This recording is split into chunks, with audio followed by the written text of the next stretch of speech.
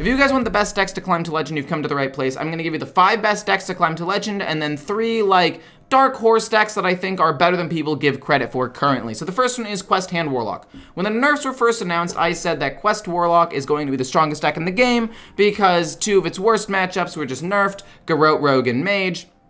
And another kind of powerful matchup being Aggro Druid was also nerfed. So I was like, okay, this is going to be the strongest deck in the game. And the win rates show that. This is the highest win rate deck in the game by like 1% according to Hearthstone Replay. And you can use this deck or another version of the deck that doesn't run Flesh Giants, the Scavengers, Battleground Battlemaster, and the Goldshire Knoll. I like this version a little bit more because even though the other one completes the quest more consistently and actually has an OTK by double activating the Hand of Gul'dan, this one has an added win condition in the mid-game with Flesh Giant and Battleground Battlemaster, which can just help you surprise close-out games against an opponent that's not expecting it. And even though this only helps you win maybe 1 or 2% more games than the other version, that still makes this one objectively better, according to all the stats. I think this deck is really powerful. Play it before it gets nerfed or gets kind of changed with the new meta, with the new expansion. This is probably the best deck. The next one is Quest Warrior. Quest Warrior is the second best deck in the game according to Hearthstone Replay, and this is also another class that I said would rise with the new nerfs, because this one wasn't touched at all, and again, it had a kind of bad matchup against one of the decks, being Aggro Druid, because they were able to snowball really quickly. But with the nerf, not only is it easier to deal with now with Rancor, a Fog Sail Freebooter, along with the cannons from the Cannoneer and the Quest, because now you can kill the Razormane Battle Guard with just 1 cannon. It's not only that, so the matchup's a little bit better, but it's also being played less because it was nerfed and people refunded some of their dust and or just decided to play another deck. Because of all that, this deck has risen to be, or this class as a whole has risen to be the highest win rate class in the game, and has the second highest win rate deck in the game. So yeah, I would highly recommend trying this deck out if you haven't already. You got Bear of and Rancor for 1 good removal if things get out of hand, not to mention infinite value when you finish your quest, so you're able to deal with even slower matchups. So yeah, try this deck out.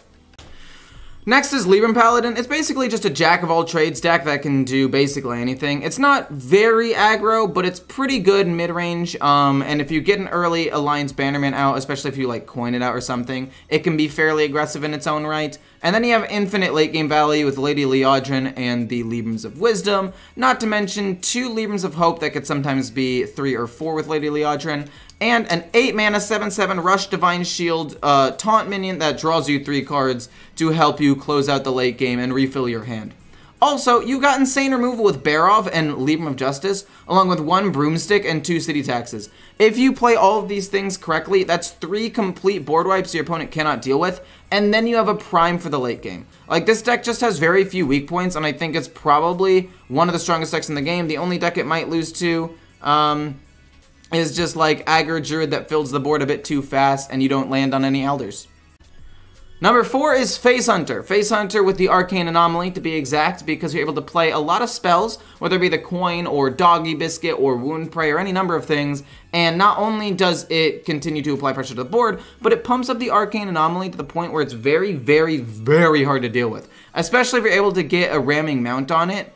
Then it just becomes basically impossible to kill, and even if you do kill it, your opponent, or you, depending on who's playing the Face Hunter, is left with a 2/2 on the board after that they can continue to pump up, and then they just have good finishing power with Quick Shot and Aim Shot. The reason why I'm putting this, and your Hero Power.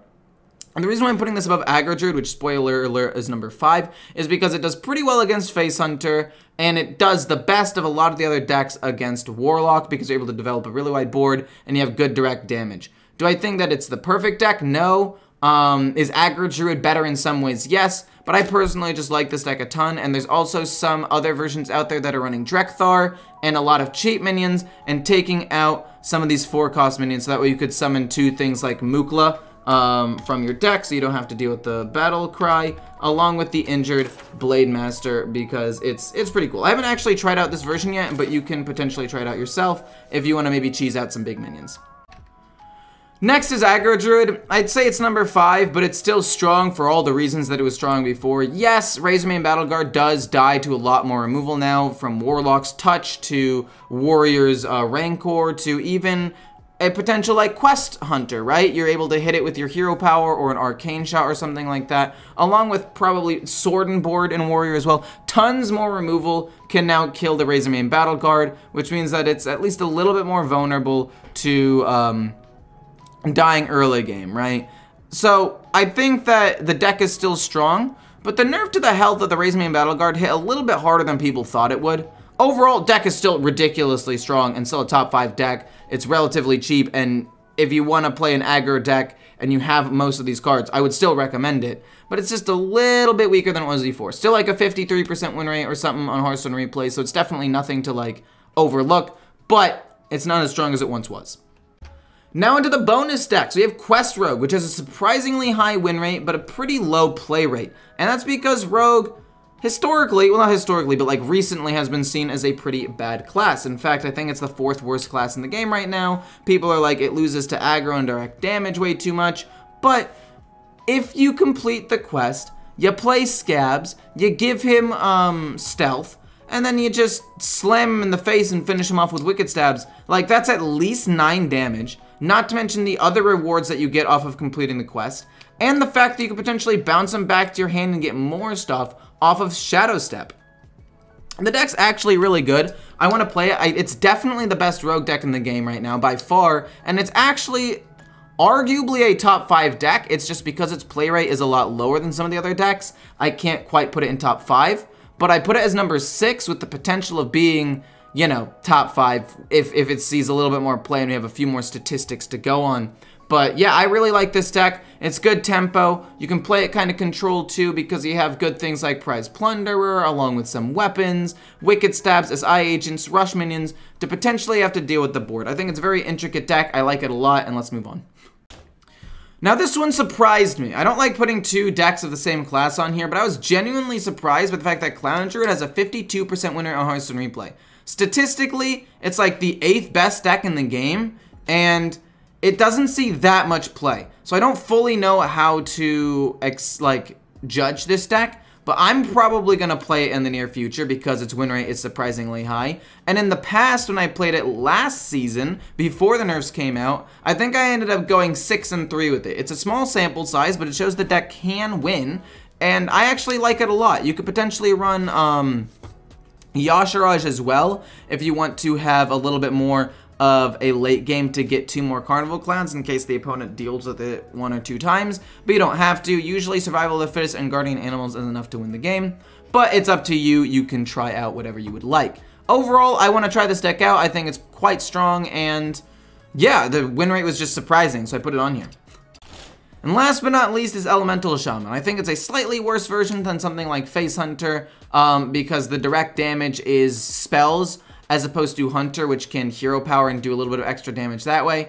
But the board presence is really good. If you can get a Granite Forgeborn out on turn like 3 with the coin, or on curve turn 4, or turn 3 with the Kindling Elemental. Most powerful play is Kindling Elemental turn 1, coin Granite turn 2. Absolutely broken. It's really, really strong. But yeah, you can deal with aggro decks, at least to some extent because of the Canal Slogger. Basically, it's a guaranteed 6 HP heal, maybe even more if it gets to stick on the board, or if you draw multiple copies. And it's very, very aggressive, so if the opponent loses control of the board, you can end them pretty quickly. Along with Alakir the Windlord, which is 6 more damage, and a pretty sticky minion on the board. So overall, I think that this deck is pretty strong. I don't think it's as strong as Face Hunter. I think it's a slightly worse version than Face Hunter, but you can definitely run it if you like Shaman, and there are certain situations where it'll shine more than Face Hunter. And actually, in the matchup against Face Hunter, this deck is favored because of the lifesteal and the extra minions you get on the board. So it's up to you. Hopefully you guys enjoyed the video. If you did, feel free to like, comment, subscribe. It's the best way to support me, and I hope to see you guys in the next one because honestly, I really like making this content for you, and this new expansion is probably going to be super duper fun. I'm actually really excited about it.